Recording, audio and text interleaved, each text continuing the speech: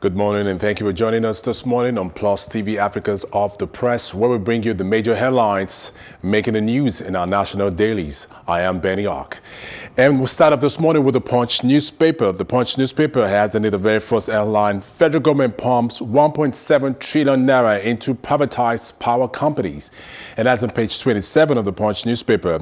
Serap orders back TI as Nigeria dips in graft rating. States panic as Lassa fever death toll hits 24. And federal government P&ID resume $9.6 billion battle in London today. Page 14 of the Punch newspaper. Operation Amotekun. Governors meet Asiwaje to back exercise with law. Malami said he was misquoted on Amotekun status, says Akinpelu. And Constitution does not recognize regional security outfits, says the AGF. 2 die by hanging for Ekiti car robbery. Robbers murder restaurateur for reporting looting of home. And pupils abandon school as Lagos court clashes. Still in the Punch this morning, Oyo asks AGF to stay clear of LG dissolution. Government should tradomedical practitioner. And lastly in the Punch, Saraki seeks out of court settlement on disputed line. And joining me this morning of the press for their in-depth analysis, I have political analyst Akinpelu Ajidahun. Thank you for joining us, Akinpelu. And also political analyst Abayomi Asiwaje. Good morning to you, okay? Good morning. Now let's get talking this morning. I mean, the Amotekun seems to cut across all the major headlines. Your reaction to this: the governors meet Asiwaje to back exercise with law. Is this like putting the horse before the cart? I mean, like what they should have done before now, because there's been so much controversy around this issue. What was done, what wasn't done, the legality of it and all that. Let's take your reaction. All right, absolutely, you're right. Because in most of the states that we have in Nigeria, they have these agencies that are in charge of traffic control. For example, in Ogun State, we have Trace. In Lagos, we have Lassa, and then in some other states like that. What brought these agencies into limelight? It was through a law made by the State Assembly. So if peradventure we now want to have security outfits, codenamed Amotekun or Hamod Tekuns, as we may call it actually, all we need to do is to get the nod of the State Assembly. That's why they are there, to make laws for the purpose, for the benefit of the state. So if Ogun State goes ahead to make the state Lagos State, the same applies to Ekiti, Ondo, and Osun, and which other state? All they just need to do is to harmonize. So in each of the states, there is a law that establishes or that backs up the Amotekun, Operation Amotekun. So all we just need to see is a function of having a unified objective. Yes. Of all these, in all these southwestern states. So I think the right thing to do is what they are now about to do. And I'm glad that the AGF of the 6 states, they've actually met, even the speakers of the 6 states, they've met so that accelerated assent can be given to the bill when proposed by the executive. So they should just go back to drawing board. And any reaction to this? Well, I agree with what you said initially, that this is what they should have done initially before they started with this, because it's a case of, like you said, putting the horse before the cart. Because initially it was thought to be like a political agenda, but clearly it's still being perceived that way, because they didn't approach it the right way, and it was a rush to kind of further ulterior motives. But then clearly the law is taking precedence in this case, and we just let's put a little bit on Makinde. Okay, you're going to say something? Yes, that they did rush into it, because I remember them in the middle of last year. They had a regional security meeting where the IGF even gave a paper in Ibadan. It was even the one that suggested that they should go ahead and implement community policing. And so, of course, Amotekun is a but it's been said, and it's been clearly said, that they never consulted with the AGF in all of this. Yes, the Attorney General of the now I'm talking about the IGP, the Inspector General of the Police. The Inspector General of the Police was at that meeting in Ibadan, sometimes last year, at the middle of last year. So, no, do they even necessarily need to contact the AGF? We are in the federating state. It needs to be recognized by law, though. Not federal law. At least we have state law. In a proper manner. They can actually do it from the state level, because it pertains to the security of the state. The governors are the chief security officers of each state.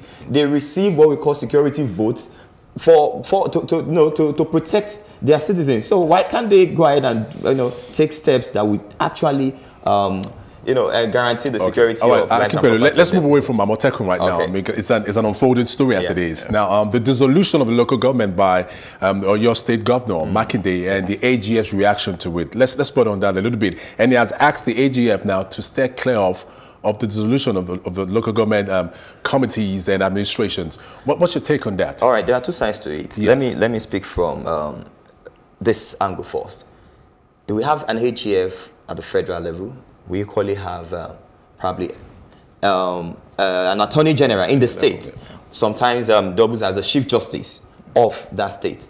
What is the chief justice of your state saying as regards this issue? Because the issue is in court as we speak. Yes. It's still an ongoing case. There are several cases in court as regards this. One of it is that Ab initio, there was a case even before I was doing Alawa Kala's tenure that no election should take place at the local government level.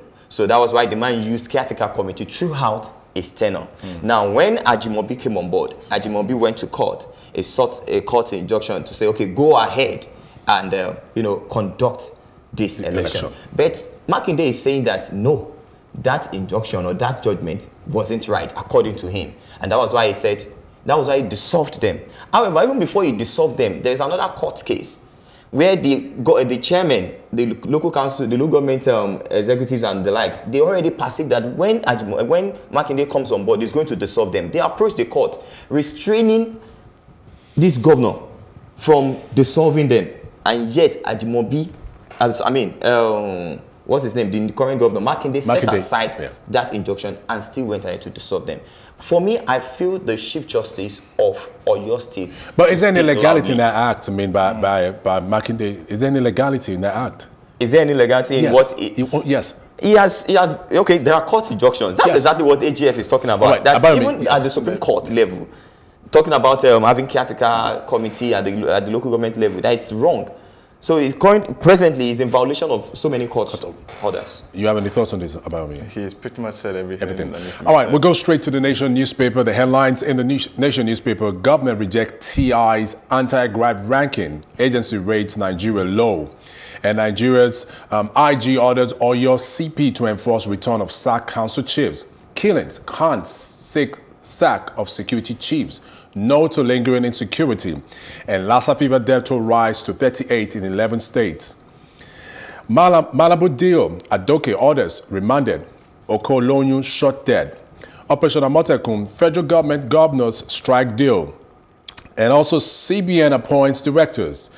Here not sure I will get my chance, and that's in sports right there in the Nation newspaper. Security outfit to align with community policing. States to give legal backing, and attorneys general raise panel as speakers give support. Malami insists regional security plan illegal. And government blows 1.7 trillion naira on power sector in 3 years, says El Rufai. And disputed quiet property, Saraki's family seek out of court resolution with government. Killings can't seek the sack of security chiefs. Let's put on a security situation for a moment, and the recent killing of the Khan chairman in Andimi, Reverend Andimi, and Khan calling for the sacking of security chiefs. This is not the first time we've had of such calls that people feel that the current security chiefs are underperforming. Let me take a reaction. Abayomi, we'll go with you first. Okay, I believe that it's actually like an outrageous reaction to the situation, but it is not unfound in the way that the Nigerian security in general has been very, very poor. The policing in general has just not been up to par with this other countries, and this situation is like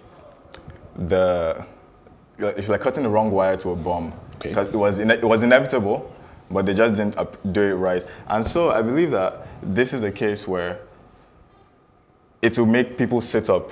It will make the Nigerian police sit up, the IGs to sit up and know that, okay, we need to start to actually implement like security, like we need to take security measures and make sure that people, like do their work and not, because it's almost general knowledge that there's so much corruption in it.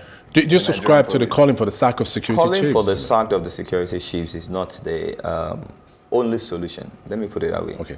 All right. Why did I say so? Okay. If you sack this current security chief, who knows that the one who is coming will not also do worse or may not pay particular attention. I think there is so much to be addressed when it comes to the issue of security in Nigeria. Do you understand? So there is the part that government itself needs to play. You see, there is hardly anything that can happen in a particular environment that the indigenes or the people who stay there will not have a knowledge of voice action. That's why one of the reasons why Southwestern governors decided to introduce Amotekun. That is, let those who live in that place protect themselves because they know the hidden route and all that. Now, local intelligence. Yes, local intelligence. Yeah. Now, give people reason to report some cases. See, there is hardly any security incident that will happen that you will not have an idea, especially those who stay in that place. But if I come out, sorry, my brother, but if I come out to tell police or come out to tell soldier, am I protected? Am I safe? To give you an hint that something is about to happen, can you please address it? Will you not come back and, will you not come back and, fight back at me that, oh, you are the one who gave that information? I think I read one of the dailies today about such issue where the one who blew a whistle was later, hunted down. Yeah.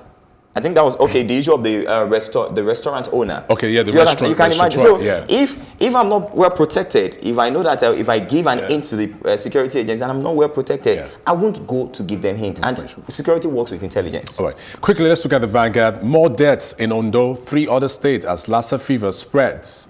And 614 billion naira bailout deductions. We want to pay less, governors insist. Nigeria records 2,181 vandalized pipeline points in 1 year. Amotekun, confusion as Malami differs with Osinbajo, Southwest governors. Outfit the same as aligned with community policing strategy. Osinbajo, Amotekun illegal. Malami insists it stays. Akeredolu. Southwest governors must never back down. Afenifere, Akintoye and Agbekoya says, enact laws to back Amotekun by Falana. Nigeria drops in global corruption index. And also, NPA declares emergency on Lagos ports. Lai Mohammed woos investors to creative industry. Don't dabble on Oyo local government matter. Oyo governor wants an $11.1 billion Malabu scam. Adoke orders plead not guilty to 42-count charge.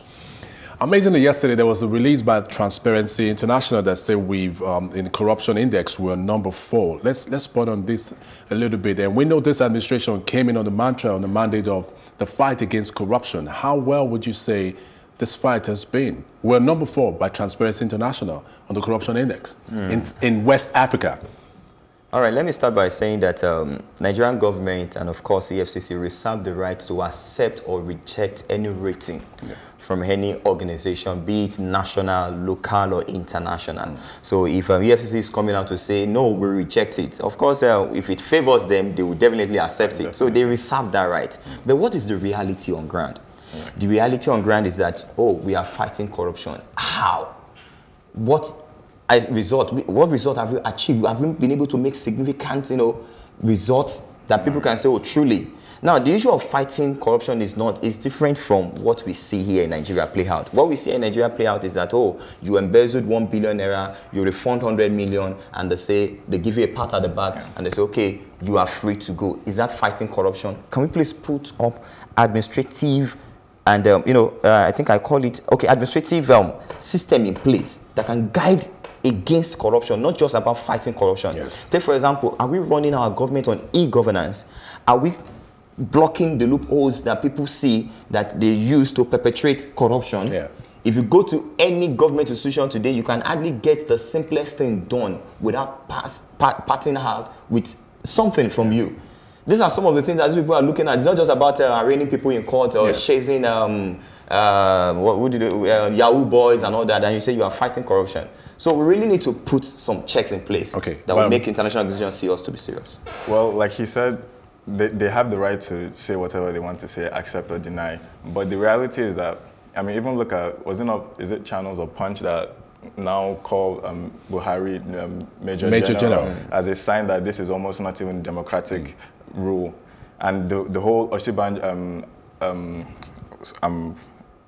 I saw his name. Okay. The U.S., the whole court situation. Okay. Donald Trump? No. Okay. In Nigeria, the whole court situation where they dragged, I can't remember his name, Mr.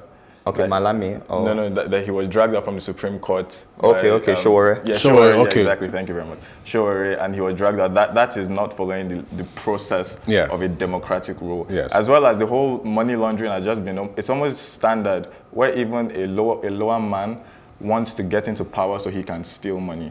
Political analyst Akinpelu Ajidahun, thank you very much. We're out of time this morning on All the Press, and also Abayomi Asiwaje, thank you very much for your contribution on All the Press. It's a wrap on All the Press this morning. Keep listening keep watching Plus TV Africa. More unfolding as we're going. My name is Benny Ark. Good morning.